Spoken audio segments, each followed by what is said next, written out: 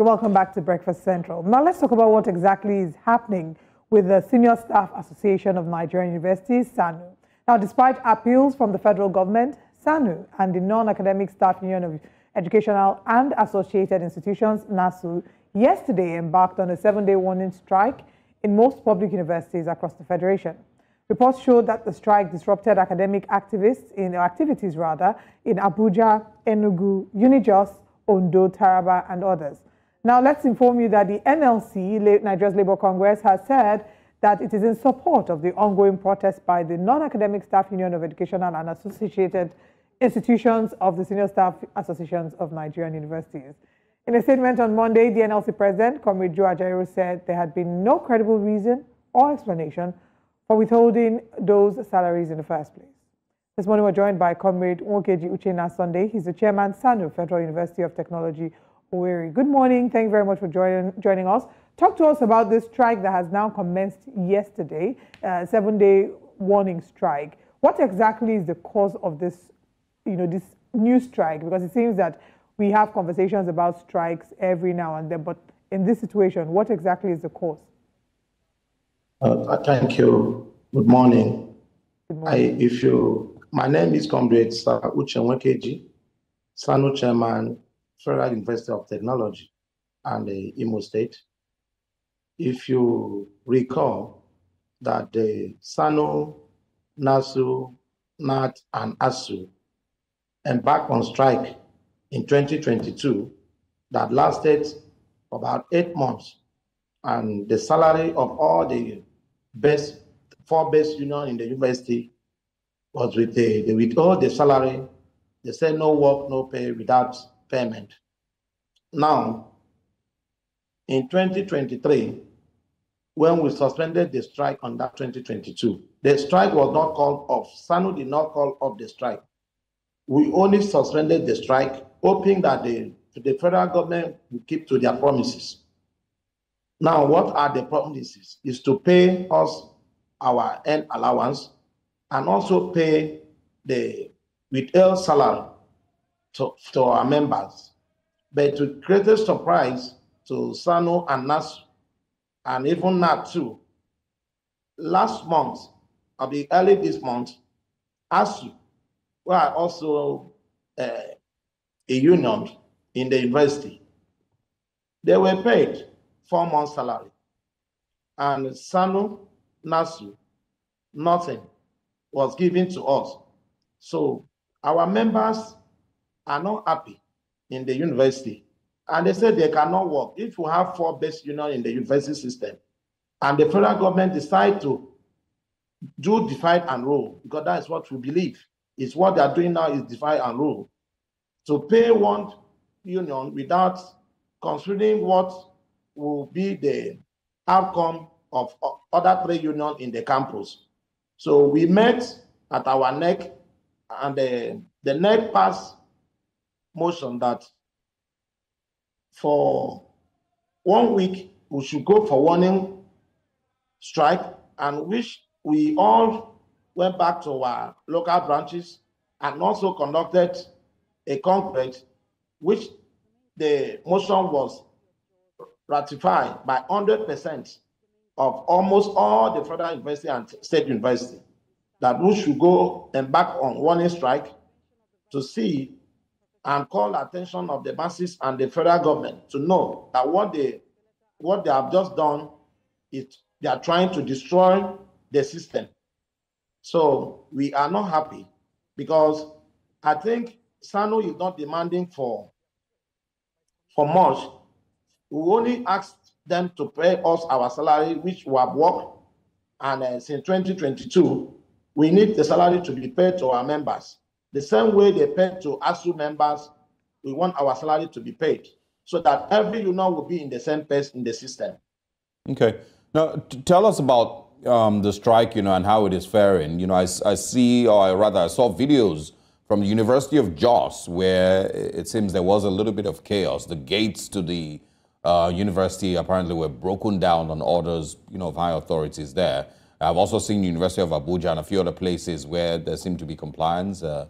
Your members actively picketing and locking the gates of the university. So tell us about it, and also in the Southeast. How much compliance has there been with the strike amongst your members? And, has this caused disruption across universities in the country? My brother, I want to tell you sincerely, that SSANU is a law-abiding union.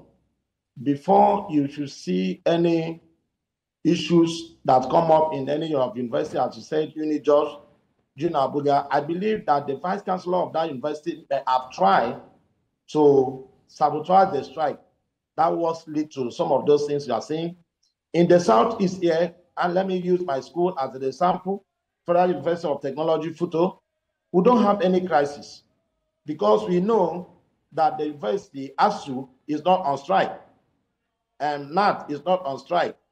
Then we cannot stop ASU members going to their offices. So what we do is to talk to our members, which they comply. They comply.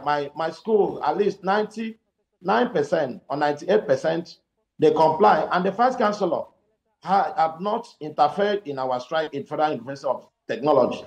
He gave us maximum support because he believed that we're fighting for our right and we're doing it in a peaceful way in my own school.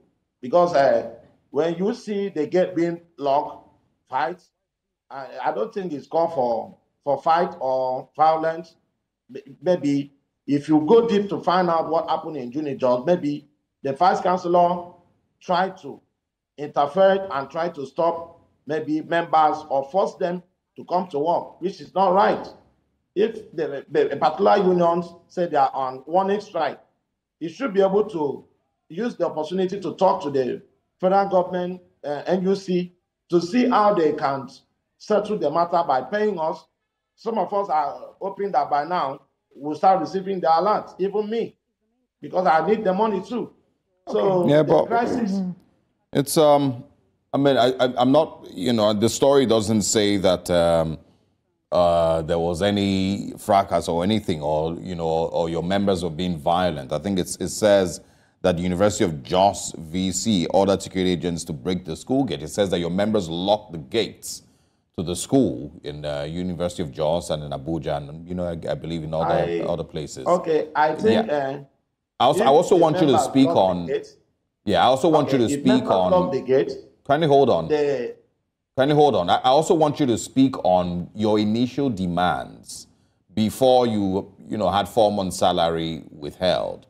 The initial demands that you made to the federal government, have those even been honored? No, they have not till now. Okay. Our demand, first and foremost, was like a 2009 agreement. We're supposed to have a new agreement because the committee was set up. I don't think our committee was set up for more than 5 years or 6 years. That nothing has come up. They have not come into any conclusion till now. They keep changing the chairman of the committee because we believe that is the delay tactics by the federal government. The few things they signed into agree with us, like a increment in salary, 25 to senior junior 1 and 30 to ASU members, have not even been implemented now, after 1 year plus, going to 2 years. Oh, okay. So let's talk about the steps going forward. This strike is scheduled to last for 7 days, right? What next if the government doesn't intervene? Hello? Let's talk about what the next steps are. This warning strike is scheduled to last for 7 days. The next steps is going to be, we're going to go back to indefinite strike, which we may not know how to end. That when it will end, if the federal government has refused or failed to do the needful by paying our members their withhold salary.